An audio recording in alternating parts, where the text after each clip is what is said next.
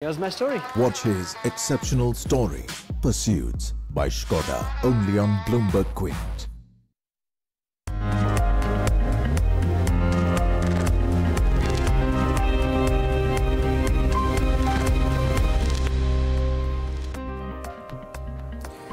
Good morning, it's bright and early on Tuesday and you're watching All You Need to Know on Bloomberg Quint Live. I'm Alex Matthew. First, the headlines.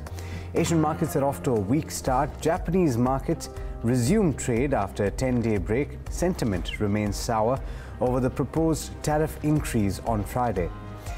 The US administration has confirmed that it is proceeding with the proposed increase in tariffs on Chinese goods, accusing the Chinese administration of backpedaling on promises made.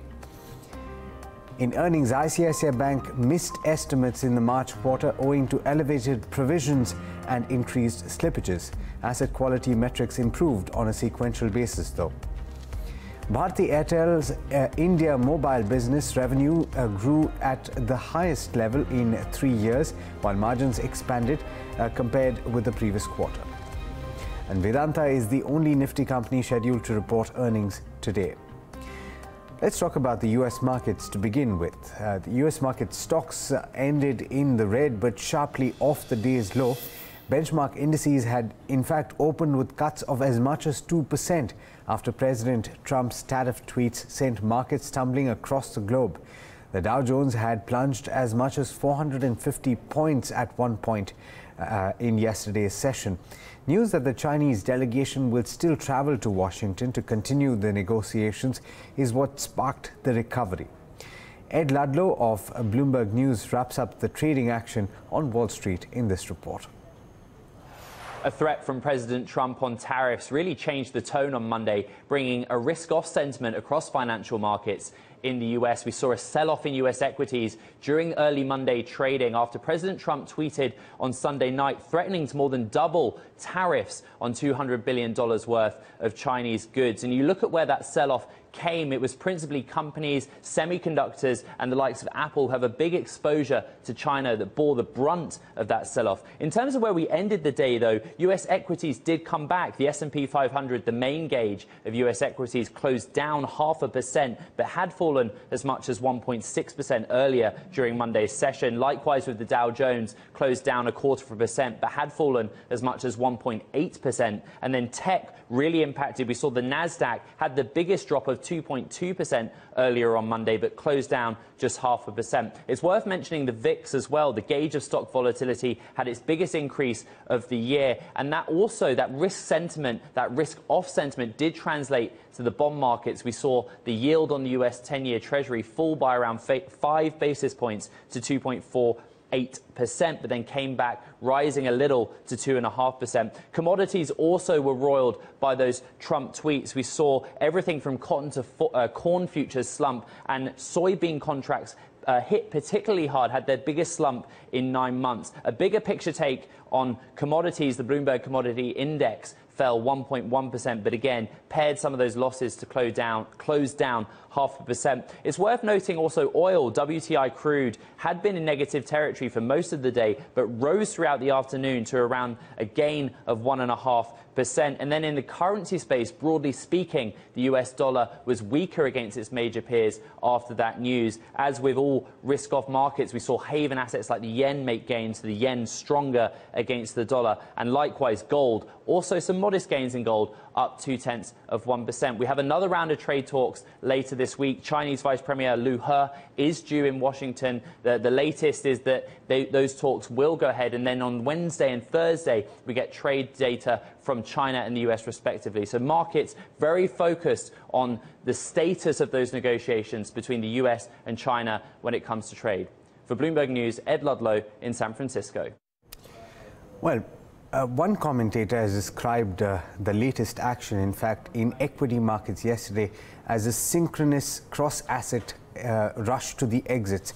But everybody is going to be watching the negotiations that are slated to take place between Chinese authorities and, of course, US negotiators later this week. Have a look at the latest in terms of what the street is expecting, what really Bloomberg is hearing. Here's Sean Donnan with the latest report. What we're hearing from the U.S. side, and this comes from Bob Lighthizer, the U.S. Trade Representative, and Treasury Secretary Steven Mnuchin, is that they still expect Liu He to lead a delegation here to Washington on Thursday. Some other folks we're talking to, however, are raising some questions about that. If the Chinese delegation, and in particular Liu He, were to arrive here on Thursday, just hours before these tariffs were to take place, it could be a real tough position for them to be in, and potentially a very embarrassing position for them at home. Well, Sean, Treasury Secretary Steven Mnuchin also said this deal was 90% done. Does it seem a bit unusual to trash it all now, or is this just a bargaining tactic? Did you get any sense from that media briefing that there is a way forward? I think the way a lot of people greeted yesterday's tweets from the president was to think that this was a tactic to raise the pressure on the Chinese before they came to town. But what really became apparent just in the past hour, as you say, in this off-camera briefing by Robert Lighthizer, the U.S. Trade Representative, and Steven Mnuchin, is that there were some pretty fundamental differences, and that there had been, in the U.S., from the U.S.'s perspective, a fundamental change in the Chinese position. That change, we're told, is really that the Chinese all of a sudden had decided that they could not enshrine into law measures on forced technology transfers and other issues. Neither Ambassador Lighthizer nor Secretary Mnuchin would detail exactly what the issues were, but we're told it's a series of major issues. That is not a good sign in terms of these negotiations. If just a few hours ago the markets here in the United States were taking hope or were hoping that this was just a negotiating tactic, I think the mood clearly has changed in the last couple of hours, and we really are looking at a much harder road back to an agreement. All right, now, I told you before we started speaking about these negotiations that the markets were roiled yesterday, and you probably saw that in India. The Asian markets, particularly in China, were very badly hit. So we're going to get a very detailed update on how the markets are looking now. But for now, let's turn to the Indian market. Agam Vakil is here to tell you about the day's trade and what's happening in the futures and options space. Agam, yesterday, FIIs were net sellers to a large extent. From the numbers that I saw, at least the provisional numbers indicate 750 crores approximately was sold. That was across the board. How are we looking at today, though? Well, again, it could be another day of where we could see volatility coming through, Alex, because there is a lot of uncertainty globally, and of course, the VIX in the Indian markets is extremely high. For now, there's a little bit of respite when it comes to the SGX Nifty, but we did see a lot of weakness in the indices yesterday. 1% decline for the benchmark, with the mid-cap and the small cap indices following suit. And the banking indices also saw just as much weakness, but perhaps a little more. But how are your ADRs doing at this point in time? Weakness sustains for Tata Motors, ICICI Bank, and Vedanta. And we will also have Wipro, Infosys, and Dr. Reddy's on the other hand, actually, which advance in trade. But as far as your FI's numbers are concerned, you've seen a sell number of around 950 odd crores. On the other hand, just about 90 odd crores coming in from the DII stable. So selling there, and this was evident and this was expected considering the weakness that we saw across the globe. But when it comes to your contributors, it was essentially the HDFC Twins along with Reliance Industries bearing down on the indices. But moving on to your futures and options space, we saw some selling with an increase of as much as 1.7% in OI for the Nifty, and the Bank Nifty futures saw an increase of nearly 2%. As far as your open interest is concerned, in options, we're seeing a lot of writing around the 11,700, 11,800 calls. But that said, we're seeing a lot of change in OI, and the most active option now was around the 12,000 mark, the 12,000 calls specifically. Let's move on and talk about your VIX. This one, this time around, has risen another 10%. Can we see the VIX come off to a certain extent? Well, that's a wait and watch, but we have seen a considerable expansion in option premiums, because of which the VIX is up now at around 26.4. Moving on, let's also address what's going on with the Nifty. That's at around 1.3, I guess 1.5. And we're also looking at, of course, it's a PCR, but we're also keeping an eye on Jet Airways, which is now in the F&O ban. And besides Jet Airways, we have Bharti Airtel, which was quite active yesterday in trade, HBCL and PC Jeweler in terms of increase in open interest. And as far as unwinding is concerned, keeping an eye on something like a Raymond, Ajanta Pharma and Mindtree. So again, while we did see mixed moves from stocks, all eyes will remain on the index, whether or not we could see some consolidation come through. Absolutely. Thanks so much for that, Agam. Well, I do want to talk a little bit about the Asian markets. Yesterday, the Chinese markets were in focus across the globe. Everyone was talking about it. The fact that the major indices crashed as much as 5% in some cases. This morning, it seems to be a bit of a relief or moving upwards from that mark, despite the negative news on the tariffs that you got overnight, and the fact that the US indices, the futures at least, are indicating room for a further downside. Let me take you through some of those numbers. The Chinese benchmarks are up between 0.4 and 0.8%. The Hang Seng as of now is up about 0.6%. The Nikkei, as we told you, is playing catch up, and therefore it's down about 1%. But don't look at that as an indicator of how the market is doing. The Chinese markets and the Hang Seng are what you have to look at in terms of what is indicating the broad trend about how the markets are looking in Asia. And as Agam told you, the SGX Nifty is indicating a positive uptick as of now. A lot can change before the markets open here in India at 9 o'clock. But let's take you through what's making headlines across the globe. Sue Keenan of Bloomberg News brings you the first word headlines. The Federal Reserve, which is stepping up its warning about corporate debt, saying the market expanded 20% last year and that lending standards are continuing to slide. The Fed's biannual financial stability report says businesses with the biggest existing debt are also the ones taking on the riskiest loans. It also adds that protections lenders include in case borrowers default are continuing to erode. Treasury Secretary Steven Mnuchin, meanwhile, is refusing the latest attempt to obtain 6 years of President Trump's personal tax returns. Writing to the House Ways and Means chairman, he said the Democrats' request, quote, lacks a legitimate legislative purpose, and therefore Trump is not authorized, or he is not authorized on Trump's behalf, to disclose the requested tax returns. The Democrats could now pursue more forceful measures, such as a subpoena. Iran is signaling it may scale back some of its commitments under the 2015 nuclear deal in response to growing pressure from the U.S. Now, a senior government official says Tehran does not plan to abandon the accord, as President Trump has, but may make minor reductions to some of its obligations. The official adds that EU leaders have been informed, and President Rouhani will make the announcement on Wednesday. Former Goldman Sachs banker Roger Ng has been granted bail in the U.S. and placed under house arrest ahead of his trial over the scandal at Malaysian State Investment Fund 1MDB.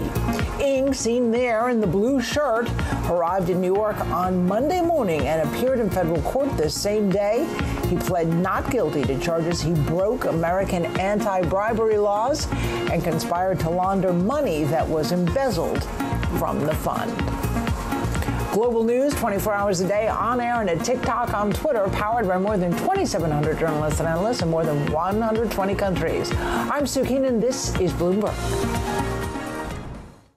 The reported numbers look below estimates. The profit number has come in at 969 crore rupees, and the expectation was that it will be in excess of 2,200 crores. So on a reported basis, the numbers look below estimates, but on an adjusted basis, the numbers look pretty decent. The net interest income figure came in at 7620 crore rupees, which was a growth of about 27% on a YY basis, but it was slightly above expectations, mainly on the back of a one-off income on account of interest on an income tax refund. So if you net that off, the numbers, the NII numbers were also in line with the expectations, and the profit was below expectations mainly because of the higher provisioning that the bank made. In this quarter, one sugar account company mentioned in the press release that slipped, that they've classified it as an NPA, and overall they've made higher provisioning during the quarter to the tune of about 5,451 crore rupees versus about 4244 crore rupees on a sequential basis. Their overall provisioning coverage ratio has gone up to 80%. 50% versus 60.5% on a YY basis, and their overall asset quality also improved during the quarter, with gross NPAs coming down to about 6.7% versus 7.75% on a sequential basis, and net NPAs coming in at about 2.06% versus 2.58% on a sequential basis. So net NPAs for them were lowest in the 13 quarters. Their slippages were slightly higher than expectations, mainly because of the one sugar account coming in at about 3,547 crore rupees. Recoveries and upgrades were 1,522, and there were write-offs to the tune of about 7,300 crore rupees, which was slightly on the higher side. Operationally, the numbers look largely in line with the expectations, with an operating profit of about 6,233 crore rupees. Margins as well looked pretty decent. In fact, there was an expansion to about 3.72% versus 3.4% on a sequential basis. This again was led by the one-off refund that we saw on the income tax refund that the company saw during the quarter. Fee income growth 15%, and some of the other operational metrics, their loan growth was 15%, domestic growth about 16%. So overall, pretty decent set of numbers coming in from ICICI Bank if you net off the one-offs and some of the practices that the bank took to during this quarter.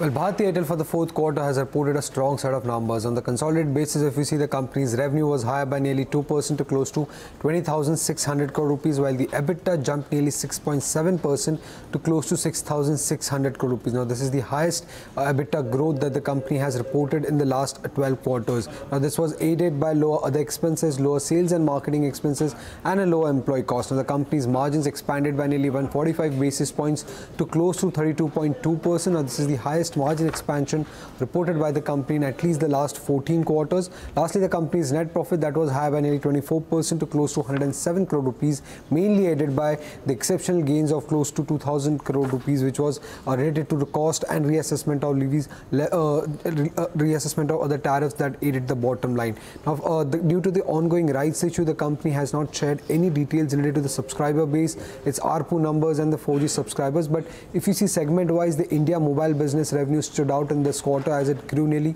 4.3% to close to 10,600 crore rupees versus 10,200 reported by the company in the last quarter. Now, the rising share of 4G users on its network must have aided the company's India mobile business revenue. Now, the India mobile business EBIT losses also contracted to 1,378 crore rupees, and this could be because of higher ARPU that the company has been generating from its 4G users. Lastly, the company's finance cost, now that increased by nearly 30% to close to 2,500 crore rupees due to higher debt. Now, its debt, that is the net debt position, increased by nearly 6% to close to 1,12,700 crore rupees, while its leverage ratio increased to 4.37 times from 4.28 times in the last quarter.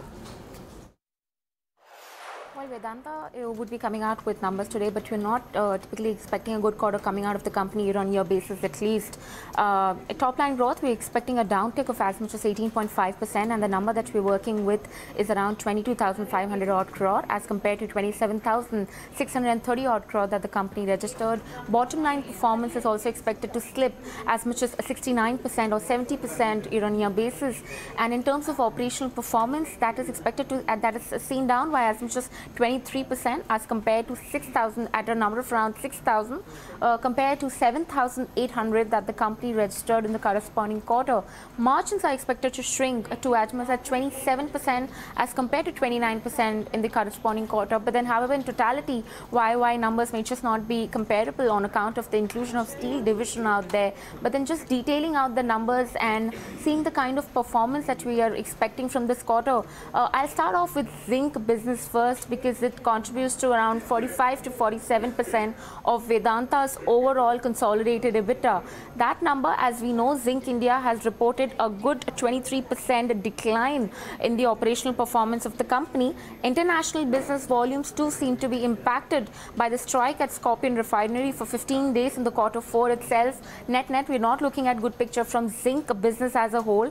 Iron ore division, which too contributes substantially to EBITDA, however, is expected to report higher EBITDA, as much as 13% jump out there on account of higher contribution from Karnataka mines. Copper division that continues to be a loss-making entity due to the closure of Sterlite plant.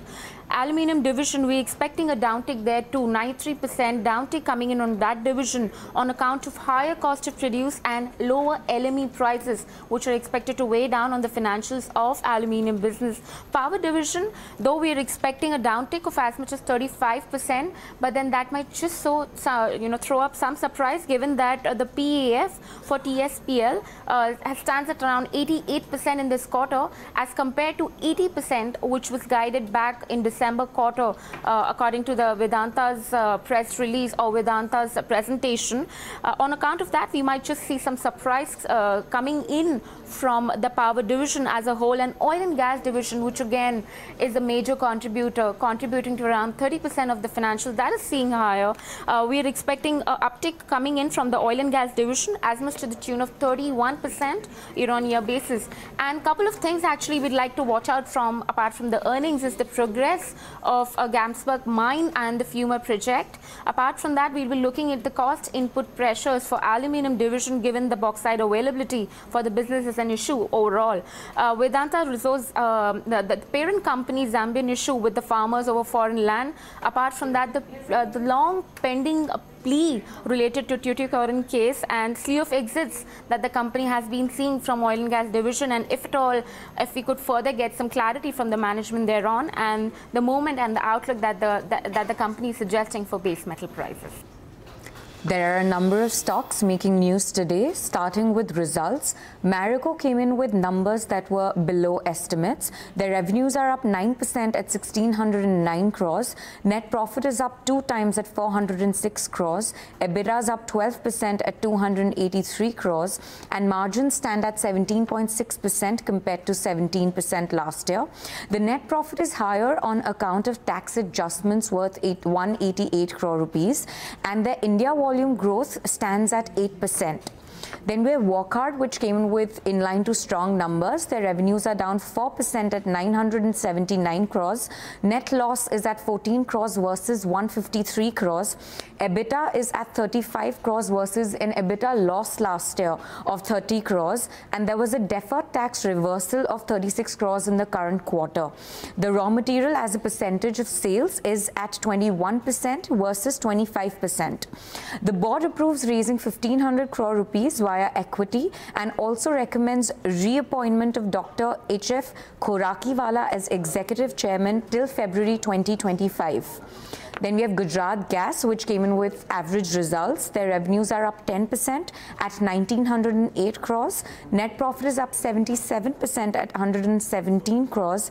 EBITDA is up 14% at 254 crores. And margins stand at 13.3% versus 12.8% last year. Their other income was up 89% at 18.7 crores. HDFC Bank is considering a stock split on May 22nd. The board will consider splitting each share into 2 shares. Then we have Aztec Life Sciences. They withdraw the merger proposal with Godrej Agrovet. They reviewed the proposal and decided to not pursue the scheme further on the basis of interaction with multiple stakeholders across the company and Godrej Agrovet.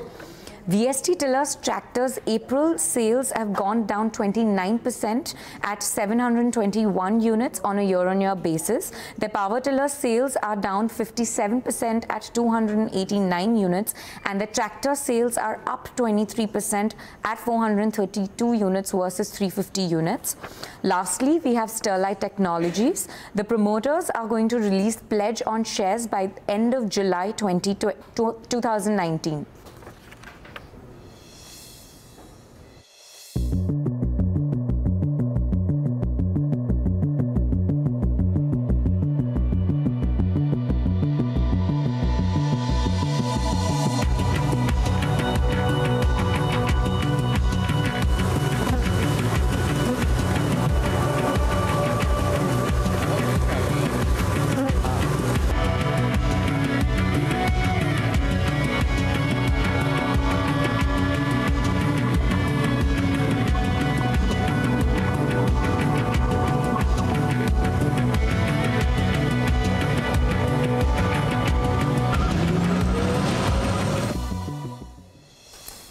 All right, several stories available on the website bloombergquint.com. In fact, one of our viewers there was just asking about a technical check on the markets. You'll find that at 8:30 on Indian Open.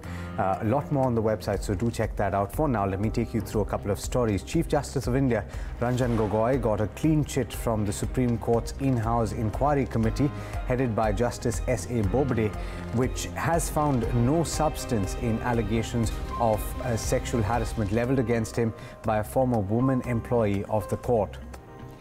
And over 62% of eligible citizens exercised their franchise across 51 seats in 7 states during the 5th phase of the Lok Sabha polls.